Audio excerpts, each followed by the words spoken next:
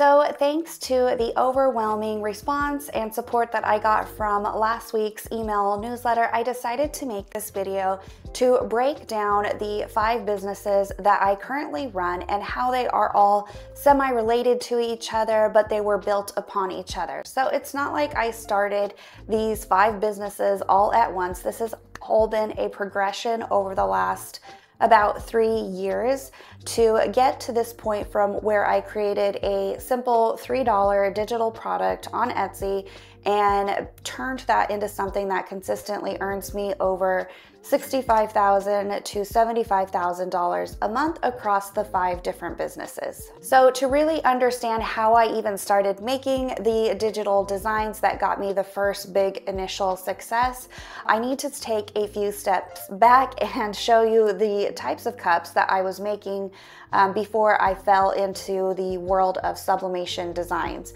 So if you aren't familiar, this is a glitter resin tumbler. So it's made with epoxy and all different types of glitter and paint. There's even vinyl on it if you are personalizing it. So these were very popular and trendy back a few years ago. They're still pretty popular, but they are very time intensive and expensive to make. They will average about 1 to 2 weeks to make one if you are doing this correctly.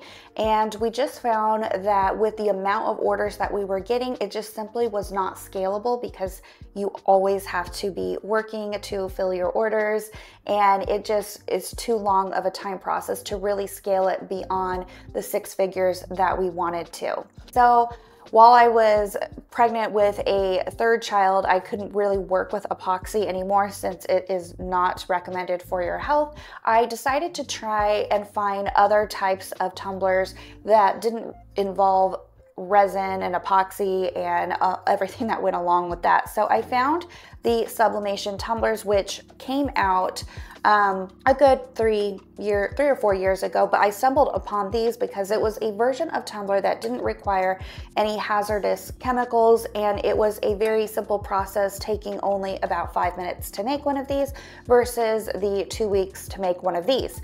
So we got, again, really successful with the sublimation tumblers. We were getting over 50 orders a day at times, and we were able to scale that much easier just because it only takes about 5 minutes to make it. You simply just press your design onto the cup once you print it, and then you box it up and it's good to go.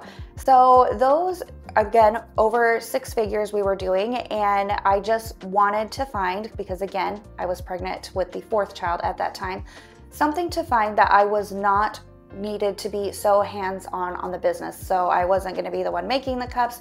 So I really started looking for something that would be more passive. And now that I think about that, because I just totally do not believe in the word passive income, because it's just this negative connotation that YouTube has kind of put on this make money online space, and that anything can be passive, when that's just really not the case. There are ways to set things up so that they might be more passive, but it really isn't a real thing. But I digress. So I decided to just make the digital designs for these since I was familiar with the audience of who bought these cups. I knew that I would be able to create designs that people would want to purchase, and then that would be it from me. They would just be purchasing the digital file. It's more of a business to business transaction, meaning I am selling the digital design to a business owner like myself who made the tumblers before, and then they would then make the cup and then sell to their customer. So in 2022, January, I removed all of the physical products off of my shop, and I just started adding digital designs for those 20-ounce skinny tumblers. And by March, I had close to 500 listings, and it was in March, the middle of March, that I had my first $15,000 month. So I did have a few designs that did go viral, and I was putting those types of designs out on TikTok as well. So I did have an influx of customers. I had several of them go viral at the same time. So that is what brought in the initial boost of traffic into a brand new digital shop. Even though it wasn't a new shop, I only had a couple hundred reviews and a couple thousand sales. It wasn't like I had a huge store. I didn't even have over 10,000 sales now that I think about it.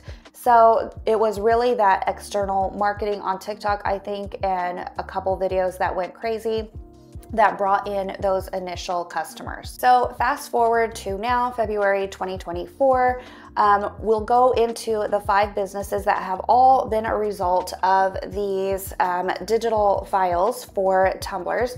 And that is the first business, which is obviously Bailey Designed Co., which is probably the one that you're all the most familiar with, since that is what this channel has been built around, since I have shown the shop the things that I have implemented into my shop, the way I design, and marketing strategies that I have applied to grow that shop to what it was. At the height of Bailey Design Co. last year, it was making $45,000 a month consistently, and I do have a video about that.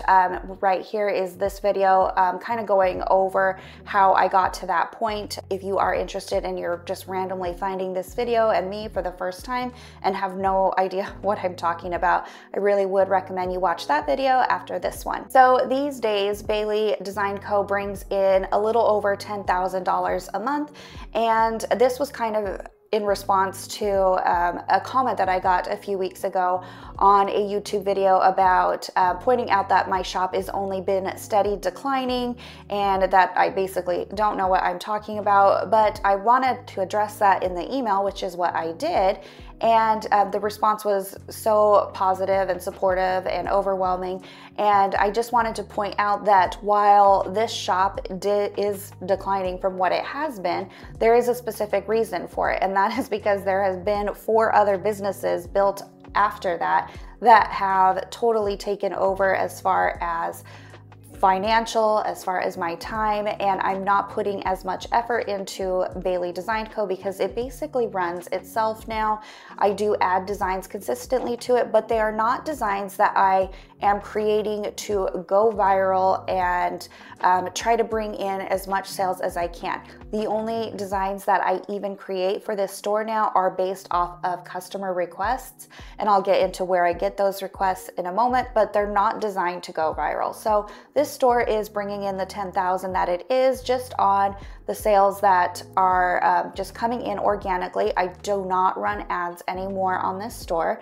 I don't actively promote it on any social media platform. So for me, just by adding the few designs that I do each week, it is a pretty passive source of income because most of those sales are coming from original old viral designs. So moving on to business number 2 is Bailey Tumbler Designs, which is my own website, and it is a membership subscription type model. So every design that is on Bailey Design Co. goes into my own website.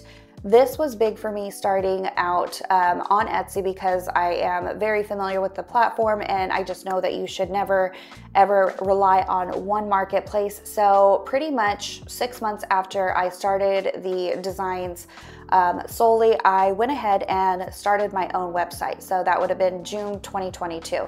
And I didn't get, no, it was a little bit earlier than that because I had, I think I started it just a few months right after I kind of went viral. The dates are getting all mixed up now.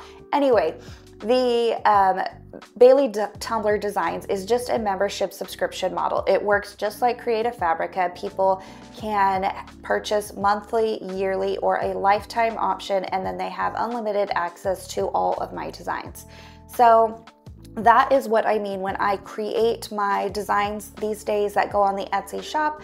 I am creating from requests that I get from those membership customers. Since they are entitled to a certain amount that we have set up that they get each month, I heavily focus on what they're requesting within my Facebook group that was built for Etsy customers and membership customers, as well as a place to grow my group, my audience, and I take monthly requests in that group and fulfill as much of them as I can. So I would say that now, since I have built my audience, again, that Facebook group of over 10,000 people, and I have built my email list for those Tumblr customers to close to 19,000 people, that the Bailey Tumblr Designs Club is pretty passive because it is just the same designs that I am making for Etsy. They just go onto the membership site as well. So that pretty much fluctuates every month between $15,000 to $20,000 a month. Because you have reoccurring customers, there's always going to be a percentage of them that will drop off each month, but they might come back 2 months later and repurchase again. It also varies too, because many people will choose to buy a year membership so that they're not paying monthly, or every now and then, which is pretty consistent, you'll get those ones that are much higher ticket and they will purchase a lifetime access.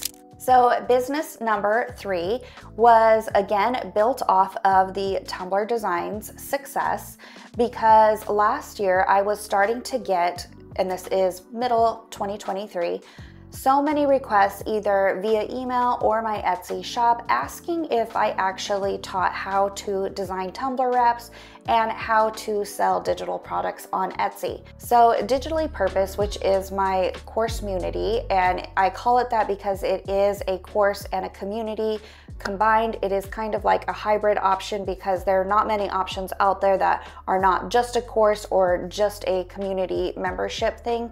It really does combine the two, because I offer things like shop audits and live Q&A calls, as well as continuous weekly training on the things that are applicable for digital product shops on Etsy. It really is an all-in-one option for someone looking to sell digital products on Etsy, and that can be any type of digital product. It doesn't necessarily have to be Tumblr designs or clip art. I also have lots of resources for people who sell digital planners or checklists and printables, because I have sold those as well. I wouldn't say Digitally Purpose is very passive as well. I know a lot of people like to say to build a course and then you'll be able to make passive income all of the time, but mine is structured so differently because I do offer those shop audits and live Q&A calls, and then the continued weekly trainings that are just available on demand if you choose to watch them or not. So it's semi-passive because the course is passive. That was created last year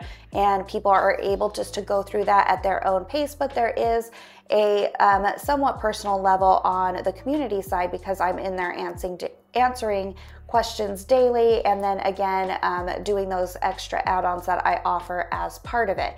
So it does bring in close to $20,000 to $25,000 a month on average. So it is a big part of my business, but in reality, it's something that I just enjoy doing so much. I love the community aspect of it and being able to add new trainings whenever something new or trending comes up within the Etsy digital product space.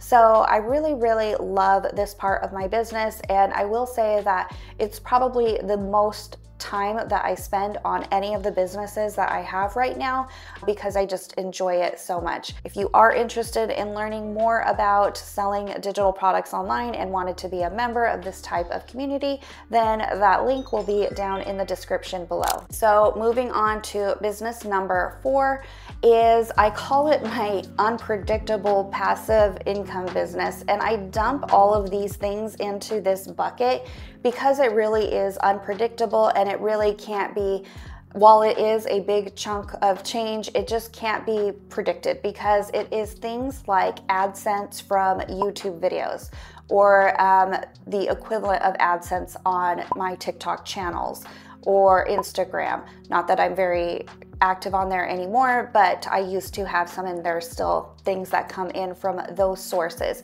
It also includes all of my affiliate income. So when I actually recommend the brand of tumblers that I print on, that would be considered and someone purchases through my link, that would be considered an affiliate income. So I have many of these affiliate brands that I work with as far as on both sides of the business, since I have the digital and the physical side as well still. There are things like the software I use to design in, which is Kittle, or the software that I use to do keyword research on Etsy, like Everbee, or their email service, which is the email service that I use. So it's just things like that that are placed throughout all of my content, whether that is on my blog or that is on my Pinterest account or it is mentioned in a YouTube video. It is just those people who have clicked on those affiliate links and then either have bought through it, which creates a small kickback to me, resulting in that. That does fluctuate month to month because people cancel memberships, they cancel subscriptions, and then some months are just bigger than other months. That is the same with the AdSense revenue here on YouTube. And I will mention that it was pretty crazy to me how much YouTube did pay me in the last 6 months, being a brand new channel, super small, just starting out over 6 months ago, and the amount of ad revenue. Not that I really would focus on that too much if you are interested in this content educational side of business, but it is an extra benefit that comes along with creating the content that you would have already been creating anyway. Another thing that falls into this passive income bucket is brand sponsorships. So oftentimes brands will reach out to me to either talk about their brand of tumbler that I am using, or to talk about the Everbee email platform that I use on a YouTube video, or to even mention them in a blog post or in my email newsletter as well. All of those are considered brand sponsorships, and those vary from month to month because it depends on how many I actually take on. So a lot of them I say no to just because I don't have enough time to either work that into content I'm already making, or I just don't have the capacity to add it in because it's already filled up for the month. So that kind of just varies. It would be more if I was producing more content, but I'm just one person and I would like to keep my life somewhat, as less hectic as it already is and not take on too many of those. So on average, that brings in about $15,000 to $20,000 a month, depending on how much I decide to take on. So my fifth and final business is a physical products business.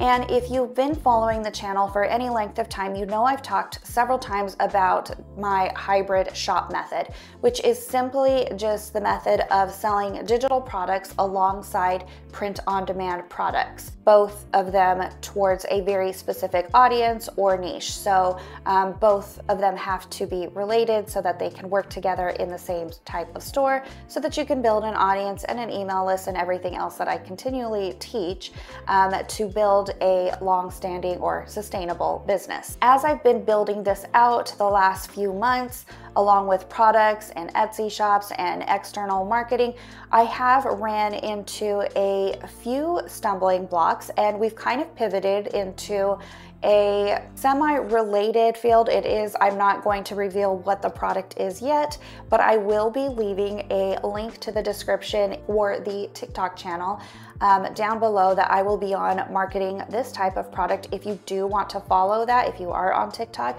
to see how I would build a brand from the beginning up, be sure to follow that, as we'll be doing our main marketing on that channel. And also I'll be doing lives on there. So if you wanted to interact and be on a live, and I'll be able to answer questions, probably not related to digital products or anything, but if you have questions about the type of product that I am selling and making, then you are definitely welcome to hop on there. So again, that will be down in the description below. So going back to kind of how it is changing, We've ran into problems with Etsy because my first option was, of course, just to build another Etsy shop because I know that the audience is on there, the search is on there, and it's been validated. But as we all know, Etsy can be fickle with new accounts, and this is not like I am selling off of my big account where I have an established history.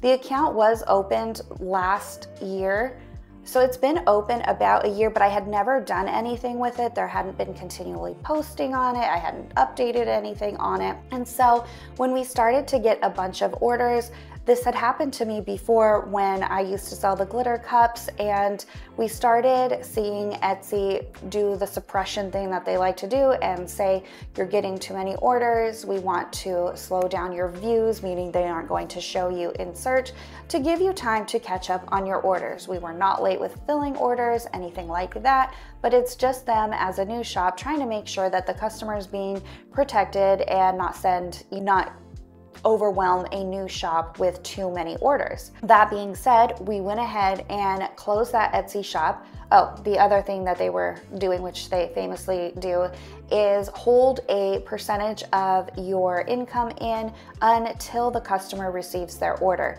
Again, this is to protect the customer from from scammers or anything like that. And so I am just at a point where I'm not willing to deal with that type of drama. And so I went ahead and shut the Etsy shop and opened it up on Shopify. If you aren't familiar with Shopify, it's just a really easy e-commerce website that you can quickly add your products to, and it's your own so that you own it. So we went ahead and pivoted that way and set up our own Shopify shop, and then we are going to be driving our own traffic solely from TikTok to that Shopify store. This also comes with, when we are driving our own traffic, just thinking long term, do we really want to even send our own outside traffic to Etsy where they are going to take 3 times the amount of processing and transaction fees than what we would have to pay on Shopify? So it's really kind of a no-brainer as far as if we're going to send our own traffic, we're going to send it to Shopify because we can make an additional 8% in profit over on Shopify. So that kind of was just, again, a no-brainer. So that was another big reason for deciding to keep it to ourselves on Shopify. We are still really unsure if we are going to add these products to TikTok Shop. If you aren't familiar, TikTok has released their own shopping platform, and there still is a ton of space. There's not a lot of competition on there for physical products. So I'm not sure if we are going to release it on there. I am doing a ton of research right now and watching a ton of videos about TikTok Shop and making sure I understand everything that goes into it, and if we want to do that route as well. The benefit of adding our shops to TikTok Shop is that we can get lots of affiliates. These are people who are getting products from TikTok Shop and then adding them to their own channels on TikTok or their own profiles on TikTok, and they basically market it for you. It is very easy for them to click promote your product, and if I have to send them a sample, that would be included with it. But there's a lot of room for opportunity so that I will not have to focus so much on the marketing of this if I decide to use the TikTok Shop affiliates, because it's just growing so crazy right now. So I will keep you updated on that if we do decide to add that, or if you're following the new TikTok channel, you'll see if we've enabled the shop or not.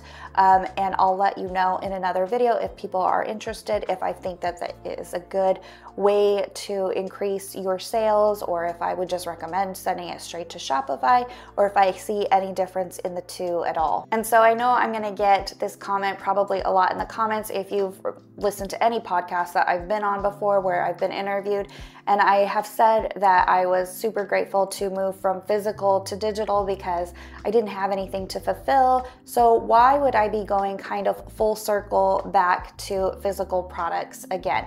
And the answer is simple. It's just basically because, well, number one, I am a multi-passionate person. I do like different things in my business. These are all semi-related, built upon each other, and when the final brand product is revealed, you'll see what it is and why it is still kind of related to the other business models that I do. But honestly, at this point, three years later after creating physical products the first round, I now have the infrastructure to actually support me with this, meaning I am able to hire people to fulfill the products themselves.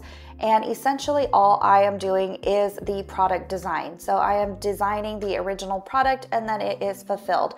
These are all family members that I have been able to now create jobs for. So I find that, I am also creating another business where I am able to support members of my own family where they don't have to work a normal 9-to-5. They can just work for me, which is still only a couple hours a day. It is still physical work, but they are still making the same amount of money that they would make at a 9-to-5 office job, just working for me and probably having a lot more fun. So I am still a little part of it, again, on that product design part, and then definitely on the marketing side, since it will be my face that you will see most often on that TikTok channel. I am following all of the same tactics that I teach in Digitally Purpose and on this YouTube channel, as far as building a loyal audience and an email and making sure that you set yourself up to be able to retarget those customers over and over again so that you're constantly not finding new products